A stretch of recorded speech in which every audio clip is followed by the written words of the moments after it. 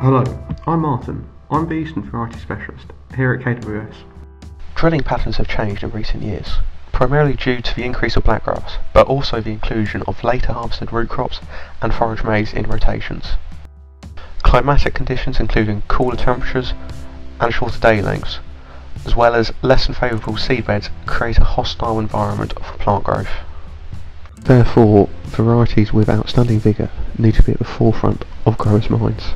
KWS recognised the need for the varieties to perform particularly well in this drilling slot. We started the movement with Conqueror in 2008.